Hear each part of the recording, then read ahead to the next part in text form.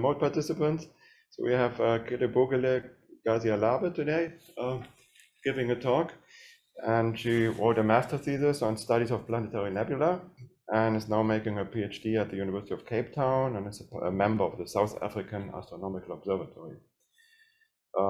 She gave an excellent talk at the South African Conference for High Energy Astrophysics. It's a really nice event. You should kind of try to participate more.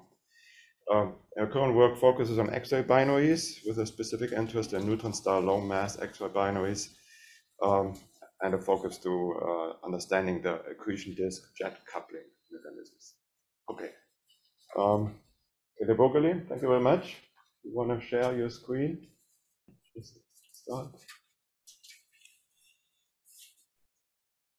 Oh, you should mention that if anybody wants to meet her at 10 a.m., I think Ephraim is organizing a Zoom meeting. You could join. And at 11 a.m., DeAndrea is organizing one. You could join that.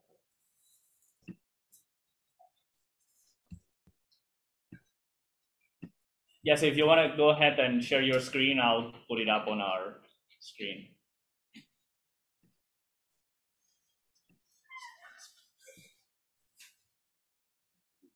Can you see that? Yeah.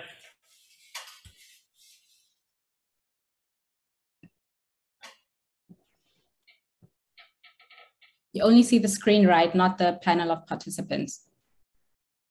It's presenter view at this point. Yeah, I think we still see all your, yeah, okay, now it's full screen. Okay, great. Good day. As it was introduced, I am Kelebogile Gasealahwe, a first-year PhD student with the University of Cape Town and affiliated with the South African Astronomical Observatory. My supervisors are Dr. Itumeleng Monageng, Prof. Rob Fender, and Prof. Patrick Vogt. My talk today is titled Neutron Star X-ray Binaries with MeerKAT. But before I go into that, I would like to start and give a brief overview of my previous research, which was in a different field. In case anyone is interested and would like to know a little bit more, they can feel free to contact me on my email afterwards. Is it changing? Is it changing slides? It is not. There you go. Now, thanks. So my master's project was monitoring central stars of planetary nebulae, and this was in search of binary central stars. Planetary nebulae form when the star ejects material off the surface after the asymptotic giant branch. This ionized material that is blown off is the glowing nebula, which is mostly observed to be spherical in shape and morphology. However, many planetary nebulae are seen to have jets, multipolarity, disks, rings, and other features. So over the past decades, it's been argued what the mechanisms responsible for these features are. Those are stellar rotation, magnetic fields, and binaries. The first two mechanisms mostly fail as seen observationally because the field strengths do not last long enough, so won't be able to maintain or sustain these morphologies. But with observational evidence and discoveries over the past decade, binaries have been the most favored scenario. So for my project, I looked at salt spectroscopy and then also test photometry of 3 objects. They all have Wolf-Rayet central stars, multipolarity in all 3 of them. The first 2 have Joule dust chemistry, and the last 2 offset central stars, which are suspected to be a result of binaries. But although we could not verify in the end of the project that they have binary central stars, our quantitative time series analysis was able to constrain the orbital period parameter to then exclude short periods. These are less than 10 days, orbital periods. So that's if any binaries are present and are the cause for these kinds of, these very interesting features. Like I said, if anyone is interested and would like to learn more details about this project, feel free to contact me. I am also almost ready to submit a paper for this. So here's an overview of the main talk. I will discuss X-ray binaries and then more specifically neutron star X-ray binaries.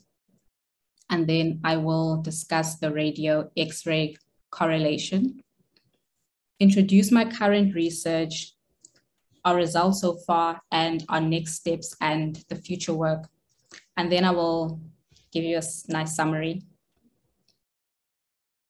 X-ray binaries comprise of a compact object primary, which can be a black hole or either a neutron star, and a companion, which is your donor star.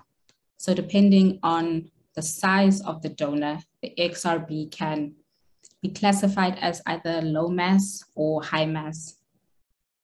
When an X-ray binary undergoes an outburst, what happens is the mass transfer rate then surpasses the accretion rate onto the primary component.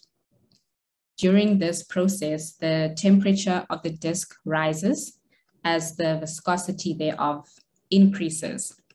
And then the higher central mass accretion rate then triggers a bright central X-ray source, and that is the outburst. The accretion rate now exceeds the binary mass transfer rate, so the mass of the disk then decreases and cools off. This is a continuous cycle which for black hole systems is illustrated through the hardness intensity diagram, which is what you see here. Going from right to left, so in the first section, sources are in the low luminosity. This is the low hard X-ray state region, where you have a larger inner disk radius and a steady jet. And then in the second section, sources move in the hard part of the very high intermediate state. In this phase, the jet is still persisting and the inner disk radius decreases. And then through the third section, sources approach the jet line, then reaching the highest Lorentz factor. And then the soft part rather of the very high intermediate state is reached in the last section. This is the high soft state where there is no jet observed and the inner disk radius is at its most minimal, as close to the central source. The outbursts in black holes slightly different to neutron star X-ray binaries. And here they are known as X-ray bursts. So there are two types of X-ray bursts, type 1 and type 2. I'll later show an example of the type 1 burst with my results.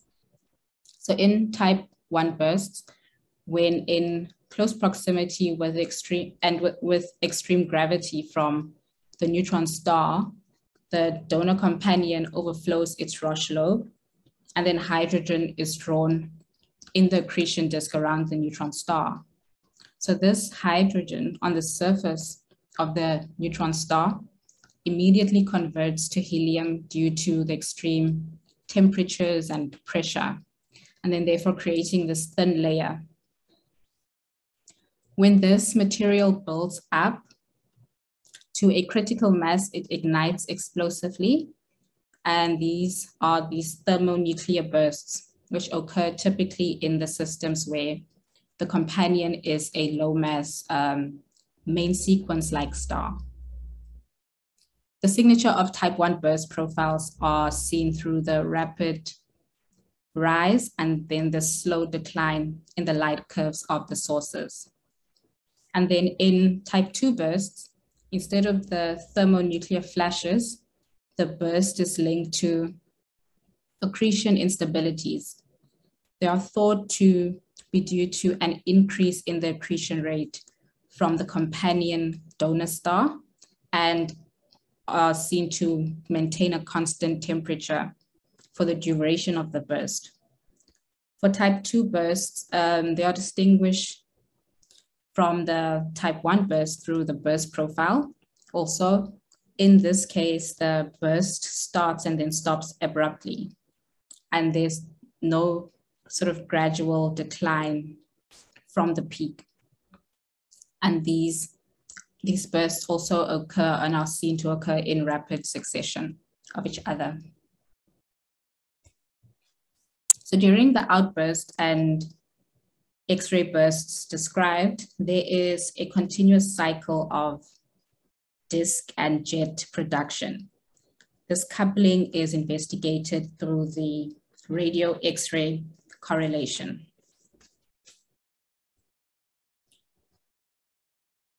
In black hole low mass X-ray binaries, when this is in the hard spectral state, a nonlinear correlation is observed between the radio and the X-ray luminosities. This is described, as I said, as the radio X-ray correlation. In this plane, sources follow two tracks, and these are called the standard track, also known as radio loud sources, and the outlier track, which is in the more radio quiet region or radio quieter region compared to the standard track. There are some scenarios proposed for the different tracks.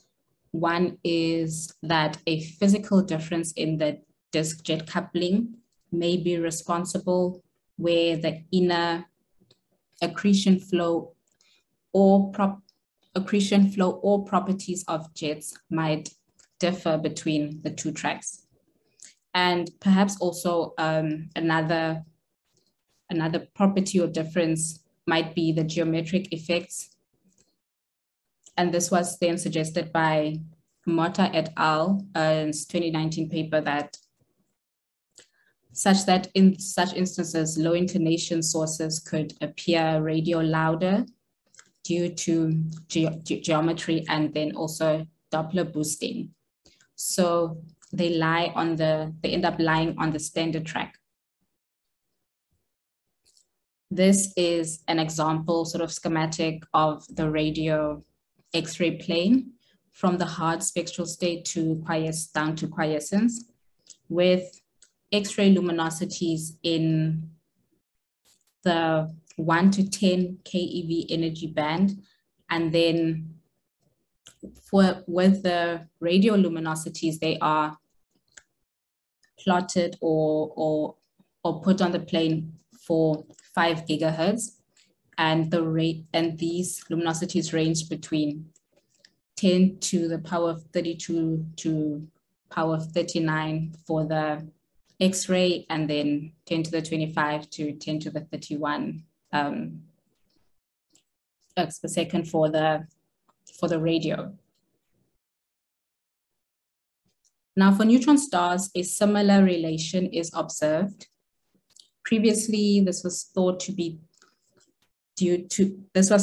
twofold, that of the black holes in logarithmic space. However, studies with now larger data sets over these wider luminosity ranges show that the correlation for neutron stars are more similar to the black holes than what was initially thought.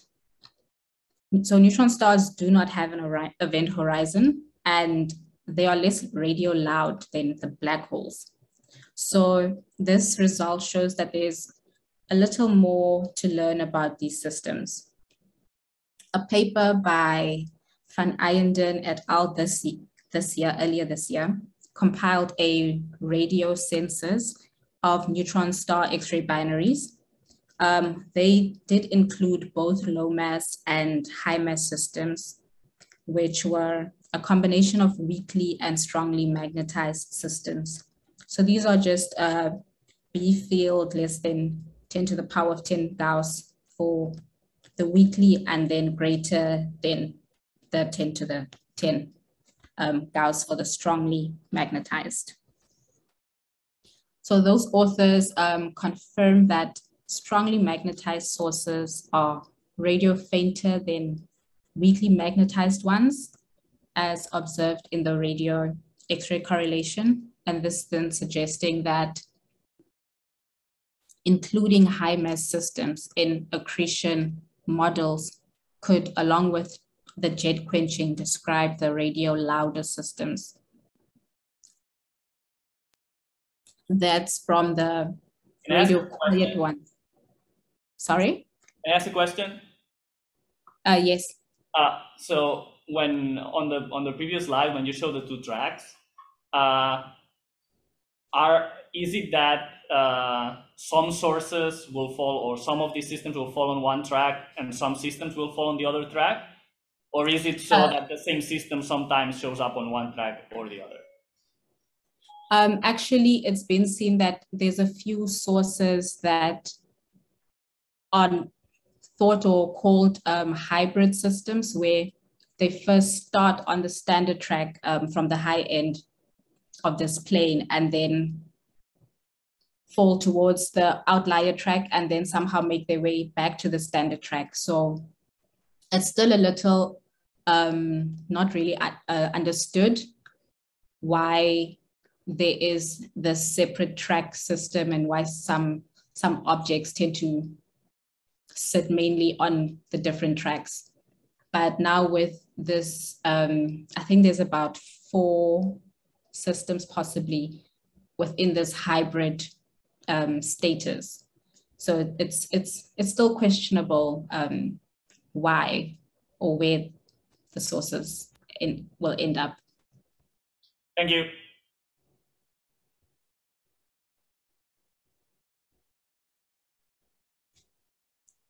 I was saying here that the authors from this paper suggest that including high mass systems in accretion models could, along with the jet quenching, describe the radio louder systems from the more quiet ones, or alternatively, separating low mass and high mass systems to different correlation plots could bring a better, more clearer understanding for the different groups. So I will now discuss my current research and how it ties into these concepts. The aim of my project is to establish a radio X-ray correlation for neutron star low mass X-ray binaries, therefore then adding to the current population such that the black hole and neutron star low mass X-ray binaries can be compared so that we can develop a more universal understanding of this disk jet coupling, or at least get a step closer to that. So I am examining radio data taken with MeerKAT. This is the SKA precursor, which is set in the Karoo of South Africa, which consists of 64 dishes that are 13.5 meters in diameter, with observations taken mostly in the L band. This is at 1.28 gigahertz. So the data that I have was taken as part of the ThunderKAT Large Survey project. This is the image plane monitoring survey of transients with MeerKAT. I'm also examining X-ray data in collaboration with SWIFT, and my sample of objects so far include SAX J1808.4 and Circinus X-1. So the first one, SAX J1808, it was initially discovered in 1996 with the BeppoSAX satellite, which was as an X-ray source, and then a detection of 401 hertz pulsations in 1998 made this source the first known accreting millisecond X-ray pulsar. So millisecond pulsars are low magnetic field of approximately 10 to the power of 8 Gauss neutron stars that emit pulsed radiation with a periodicity ranging between 1 to 10 milliseconds. And the AMXP of SAX J1808 has a periodicity of about 2.5 milliseconds. So this source is located at an estimated distance of 3.5 kiloparsecs, and it has an orbital period of about 2 hours with the short semi-regular outburst recurrence times of 2 to 4 years. And its most recent outburst was then in mid-2019. And then secondly, for Circinus X-1, this was initially thought to be a black hole X-ray binary. This is because of the X-ray spectral and timing similarities it has to Cygnus X-1, which is in fact a high mass X-ray binary. And then later, however, with the discovery of type 1 X-ray bursts, therefore indicating the primary component is a neutron star. This was confirmed decades later that with the detection by RXTE. And then we can also say that Circinus X-1 has an extensive nebula surrounding it. This is powered by the continuing jet action of the system. And it is observed to go into these regular outbursts that occur every about 16.5 days. Next, we have some results of these outbursts for these two sources, and what I've done so far. First is the SAX J1808 2019 outburst. This was observed for 6 epochs with an average of about 61 antennas for each observation. The outburst was monitored nearly weekly. This was from the 31st of July to the 31st of August. And they were for a duration of 15 minutes each. And then of the 6 epochs, the first 2 were seen as non-detections. These are these 2 over here. And then the source was then detected from the 3rd epoch. And this was on the 10th of August. The imaging was processed with OxCAT. This is a semi-automated data processor.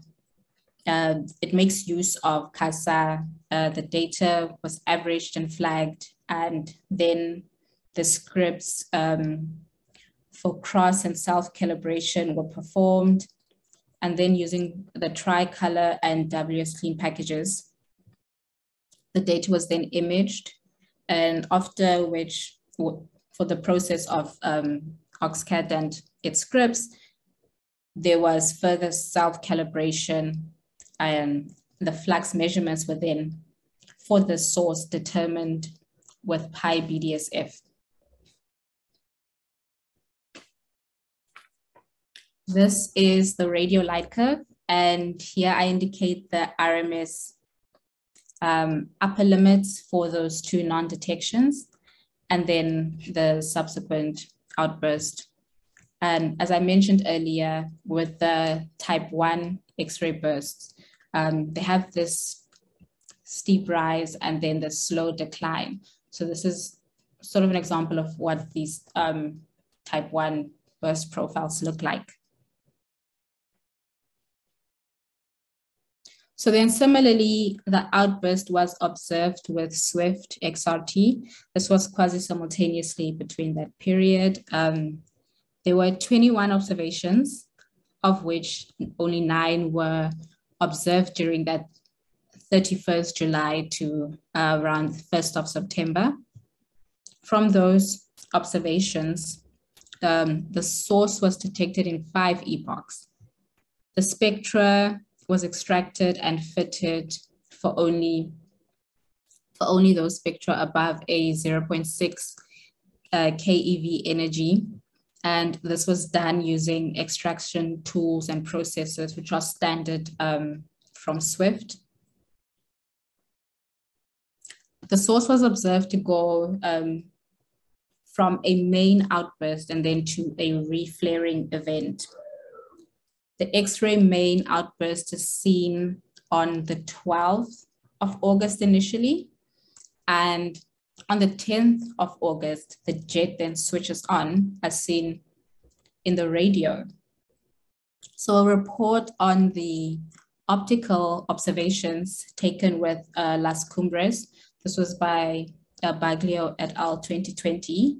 They showed the peak of the outburst was first reached around the 11th of August. So this was in optical. So the outburst was seen first in the radio, and then the optical, and then the X-ray. So the optical report authors, they also confirmed that the source stays in the hard state as it goes from this main outburst to the reflaring event, which was from their results on the 24th of August. This is about this region. Unfortunately, not observed with Swift over here, but from our radio data, it is reflected as we notice this increase in flux density towards this last epoch. Unfortunately, not observed after that time.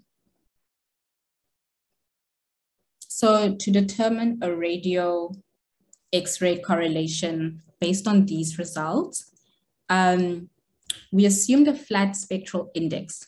So the MeerKAT observations were taken at a 1.28 gigahertz. I therefore converted the flux densities to luminosity using a 5 gigahertz frequency so that we are able to compare this to the previous measurements on the radio X-ray plane. The X-ray luminosities are displayed on the right, and these are based on flux measurements within the 1 to 10 keV band with Swift. As I mentioned, this X-ray data was taken quasi-simultaneously with the radio data, and we were therefore able to correlate the luminosities. This was within a delta T of about 2 days of the MJDs. And this then resulted in 3 detections from the 4 radio ones and the 5 X-ray ones. And these ended up matching as indicated over here. The radio X-ray correlation plane is then displayed now. This is in log space, and the different classes of X-ray binaries are respectively indicated in the legend. But for the purpose of this project, I draw your attention to the accreting millisecond pulsars. These neutron star X-ray binaries, which are observed to be less radio loud than the black hole systems. These are the pink stars. And then for SAX J1808, being the cornerstone of that class, is consistent with the other AMXP sources. The previous outbursts for SAX J1808 are indicated in the red stars, and then the 3 points from our results are boldly indicated here with the green stars. So the results we have are consistent with previous outburst results. And then to now compare this to the black hole distribution, the black hole correlation for the standard track, a slope for best fit was made. This beta for SAX J1808's 2019 outburst is approximately, it comes out to be approximately 0.7, which is a 0.1 difference in steepness to the black hole correlation, which is about approximately 0.6, also seen in most literature. So we are comparing a fit of only 3 points here, but from what we see from these neutron star systems, it does appear to sit mainly in the, or what we know as the outlier regime of the black hole tracks that I mentioned earlier. Therefore, there must be some kind of physical or similar physical process occurring in both systems. Now to go on to Circinus X-1. Just briefly, the most recent report of radio observations for this source was done with KAT-7. This was the first phase of MeerKAT, and then also it was observations were done with hard radio. This is a single dish telescope, 26 meters in diameter. The figure on the right is from that report where they indicated the flare events as observed from the different instruments. The top panel is the radio light curves, and the X-ray light curves at the bottom, which was taken from MAXI within the 2 to 20 keV band. And then from this, we note that Circinus X-1 has type 1 bursts as well. And just confirming that from our previous literature, and the outbursts mildly coincide between the radio and the X-rays from what we see from these results. And then so earlier this year, we had a few observations of the source with MeerKAT and noticed they ended up being at very similar points of each cycle, which did not reveal much for us to be able to determine the variability in these outbursts. Here is an image from the first of those outbursts, or the first of those observations rather. The imaging processes here was very similar to that done with SAX J1808's data. And for this object revealed this nebula around the source identified here. This is the central source, and at the bottom is what is thought to be part of one of the jet lobes. What's the field of view here? I'd have to double check that. I can get back to you later. Okay.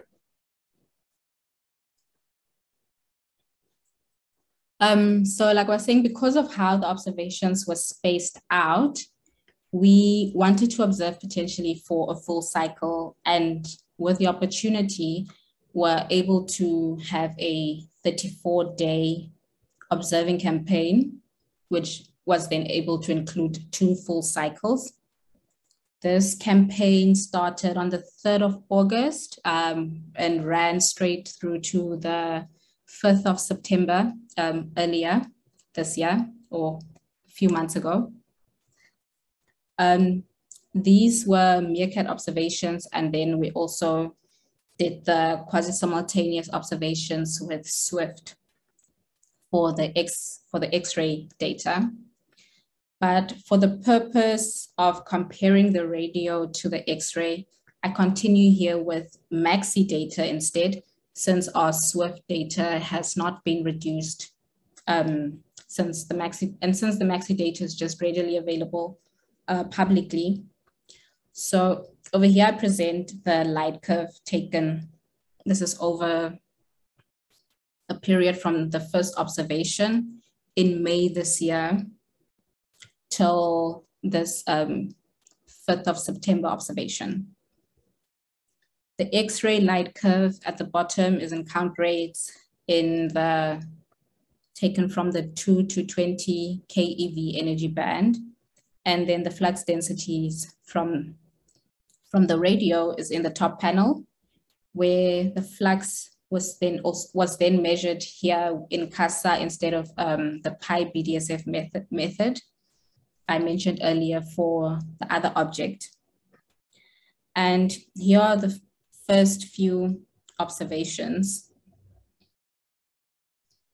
taken earlier this year. And you can notice here how they ended up sort of at the same or similar point of the outburst cycle. A very interesting coincidence.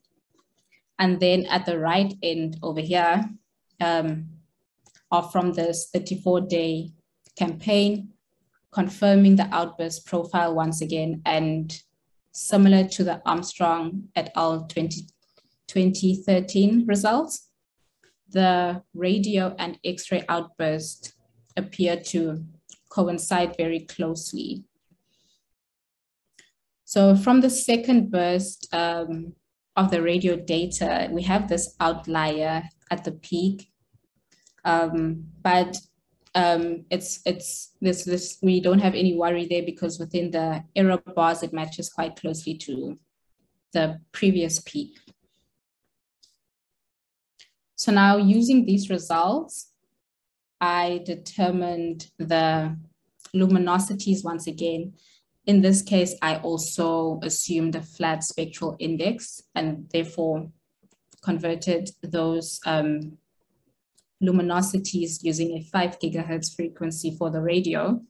And then for the X-ray, I used a 4 to 10 keV energy band. This is for the X-ray. Therefore, for these results, I do stress that it's just a preliminary check to see what we sort of can expect. So on the radio X-ray correlation, the source is placed here at the higher end, the more radio loud region, indicating a weakly magnetized source, which is expected given the strong jets that are observed in that are observationally observed in the source in the images. And then just going back to the Armstrong authors, they discussed that if the brightenings in the source is due to an increase in the power of the jet because of changes in the accretion rate or changes or changing Doppler boosting, this would probably be due to a varying angle of the line of sight. But they then concluded that an increase in the jet power is more likely due to the changing accretion rate than this apparent jet variations, which were at the time not possible to fully test. However, now with our daily epochs of data, these jet variations are more possible to test. Therefore, in terms of what is next for future work and for this analysis, we will be looking or creating a deep image for the epochs of data that we have. And from that, we'll be able to subtract each daily epoch, and then to determine if there is any variability on those day-to-day timescales of the extended jet region. And then finally infer anything that could indicate the mechanisms responsible for the disk jet coupling observed once the swift spectral analysis is conducted and luminosity measurements are taken within the 1 to 10 keV band instead of the 4 to 10 keV band. And so I will finally summarize and then conclude. So the X-ray binaries have compact primaries. These are either your black holes or your neutron stars, and they have low mass or high mass companions. The outbursts are slightly different in the two systems, where in the neutron stars, their low mass systems typically undergo thermonuclear burst flashes, and the other systems have accretion instabilities. During these bursts, there is a cycle of accretion and disk production. And to investigate this relation, the radio X-ray correlation of sources is studied. The neutron star distribution is observed to lie in this similar region as the second track of the black hole systems, known as that outlier track. And then the first track is known as the standard track, which was the radio louder systems. My project is therefore to develop this correlation for neutron star low mass systems such that it is comparable to the black hole low mass distributions. So through MeerKAT radio data and Swift X-ray data, under the ThunderKAT project, I've constructed the radio X-ray correlation for SAX J1808's 2019 outburst, and then for Circinus X-1's outburst this year, which is still a preliminary result. Both sources, as I've said, are low mass systems, and they show type 1 X-ray bursts in their light curve profiles. The outburst for SAX J1808, this occurs about every 2 to 4 years. And then for Circinus X-1, just a reminder that it's every 16.5 days. And then for our results, the SAX J1808 in the X-ray correlation plane, it's in the expected region of its AMXP class. Although with only 3 points, we related these results to the black hole distribution and found a 0.1 difference in the slope, such that the black hole distribution is less steep. And we were then also able to place Circinus X-1 on the plane as a preliminary result, but we did not determine a best fit since this analysis is still ongoing. It does, however, for now reveal that the source lies in the more higher end of the plane, with a closer relation from what we see to the standard track and not the outlier track, or rather both. So with regards to future work for the source, given our dense data set, we are planning to make a very beautiful deep image, hopefully that will come out really nicely.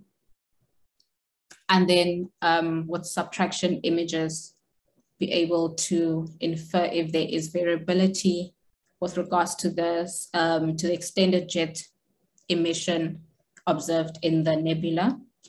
Therefore, to conclude, the disk jet coupling is suspected to stem from accretion flow and jet production properties. It is difficult to relate these sources because jets do tend to appear differently in different sources. And therefore, however, continuous development of the X-ray correlation can sort of help answer some questions. And hopefully by the end of this project, I would have contributed immensely to the field. And I look forward to really great results. With that, I would like to end here, and I thank you all for attending. If you have any questions, please feel free to ask.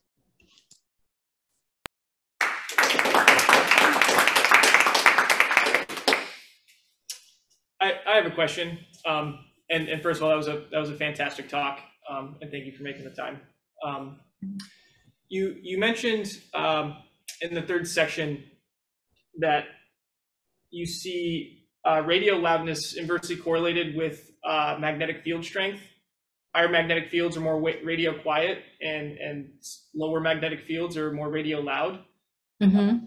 And you may have explained this and it just went over my head, but that's kind of the opposite of what I would expect. Is there a physical explanation for that? Is it that the higher the magnetic field, that synchrotron radiation is pushed up into a higher energy band, or why should that be the case? Because that's perhaps naively the opposite of what I would have expected. Actually, also, I was asking the same question. So it appears that the strongly magnetic field sort of obstructs the jet, so it ends up coming less or radio quiet in these strongly magnetic fields. I'm not exactly sure of the complete physical process that happens, but yeah, that's just the short answer, that the stronger magnetic field tends to eat up the jet somehow. Thank you. Not sure if you can hear me, so let me know if I should speak up more, but might have explained it, but maybe I didn't catch it. Is there a mechanism for why there's a difference between the standard track and the outlier track, or do we know why there's those two different trends? It's been modeled or suspected with there's this luminously hot accretion flow model and the advection dominated model, where they suspect that these radio quieter systems would tend to follow the luminously hot accretion flow systems. I have to read a little more into depth about these models to answer you fully, but there are some speculations as to why we have these different tracks and the possible physical properties occurring in them, which can be inferred from the disk temperatures and viscosities from these models. I see, thank you. Have you looked at the time lags between the variability in X-ray and radio? Sorry, repeat that? Have you looked into time offsets between the variability? If the X-ray the disk causes the jet, maybe there's the X-ray precedes the radio variability? I haven't, but that is something to look into. I've only really been doing this project for about 7 months, and it's a completely different field. So there's a little more that I need to look into. Yes, that is, I'd look into the time delays. Thanks. Jim on Zoom. Yeah, one thing that occurs to me, I was just reading a little about MeerKAT offline, and it covers a very broad frequency range from 500 megahertz up to, I don't know, 10-ish gigahertz. Do you get, when you take data, do you simultaneously get data in all of those frequency bands, or are some of the receivers up and some of them aren't, or? Yeah, I guess it depends on the proposal. Mm-hmm. In most cases, you do get some or a few of these different bands mm-hmm. with your data. But yes, it does happen sometimes that some receivers are off. Right. with the SAX J1808 data, approximately only 61 of the 64 antennas were working in mm-hmm. most cases. So right. So it's not as trivial as one would think, because what I was thinking is, going kind of to Henrik's question, also looking at time lags between the different radio frequency bands could be very interesting. Mm-hmm. Is this synchrotron? Is it self-absorbed, so do the higher frequencies lag the lower frequencies or things like that. I think those could be interesting studies. I guess, and sorry, just one other quick question. This is really like an amazing observatory for also semi-extended sources, like your planetary nebula or supernova remnants or whatever. How does one get time on this observatory? Is there a process by which people in the US community can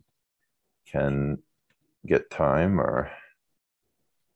I think, right now there's mostly their large surveys project. Yeah, right. That's your ThunderKAT and Mongoose, Laduma, looking into the deep field for galaxies.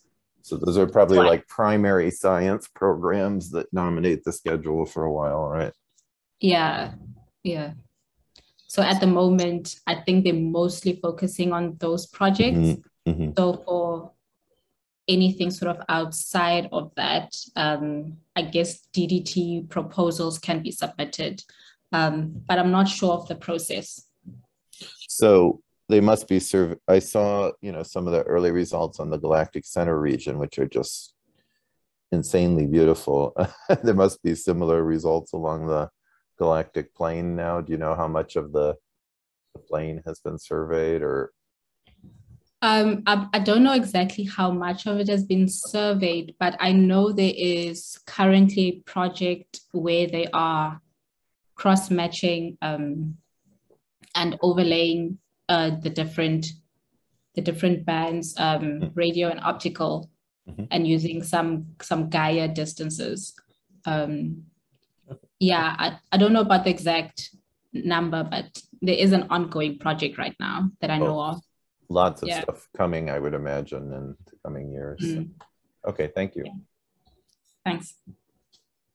So for your 1808 light curve, what was the limit for following it? It just, did the proposals run out of observations?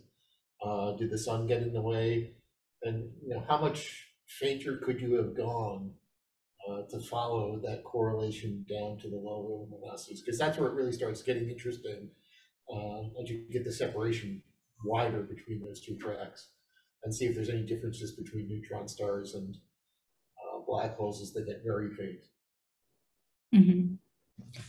I'm not sure how faint it went, but at the time, it was sort of the start of the MeerKAT observations, and so I suppose that they were just given sort of a quick look time frames. And that's why I feel like we kind of missed out for this reflaring event. Sort of observe it a little more further down to the quiescence of the source at the time. So, one suggestion is that in addition to SWIFT, the nicer instrument on board the space station could fill in points when SWIFT is not looking, and potentially could go down a factor of 10 or 30 times fainter than you have here. So if you get to see this again, you could follow that for another decade. That's worth looking into, and the nicer deadline for proposed observations is about 2.5 weeks. So that's worth for you and Rob Fender to think about when you come back and do this project again and fill in more. Ask for both SWIFT and nicer, and really fill in that light curve and take it another decade or a decade and a half down with a combination of those two, and see if it's on the same track again, and how much further that extends. Yeah, and there's at least probably 2 more outbursts within the next decade. But you do have about 2.5 weeks to to start arranging that for anything that happens this year. It's worth thinking about. Yeah, yeah. Thank you. More questions? Yeah, I have a question for this slide. So it seems like the luminosity is not same in the X-ray band and in the radio. So is there any reason? I thought that it should be same for the same source, right? Yes. Sorry, you are saying the luminosity doesn't appear to be the same? Yeah. Yeah, it in most cases, it's been observed that the neutron stars are less luminous than the black hole systems. And this is in the hard spectral state mostly. So it's a bit of an expected result from the literature that the radioluminosity is fainter. Thank you. In the than the X-ray. I had a question on your radio to X-ray diagrams. What does this one? Yes, yeah, on this one. So if you have the 3 star points, what is carrying the most important information for you? The slope that the 3 points have, or whether they are on the top track or the bottom track? The most important result here is that first, the source is kind of where we expect it to be based on the previous results. And then also from the steepness of the slopes, it also sort of puts more distinctness between the 2 tracks. Because I saw because this is, so the stars here are observations that you took at 1.4 gigahertz and you extrapolated to 5 gigahertz, right? Yes, the 1.2 to 5. Yeah, and for the Circinus X radio light curve that you take at several frequencies, you see that the radio spectrum changes as the flare goes on, right? Because I guess if you go farther to yeah. So here, for instance, on the second flare, you see that the red points are below the purple points at the rising edge, but then they go above the purple points on the falling edge, which means that the radio spectrum is changing as the flare evolves, right? Yes.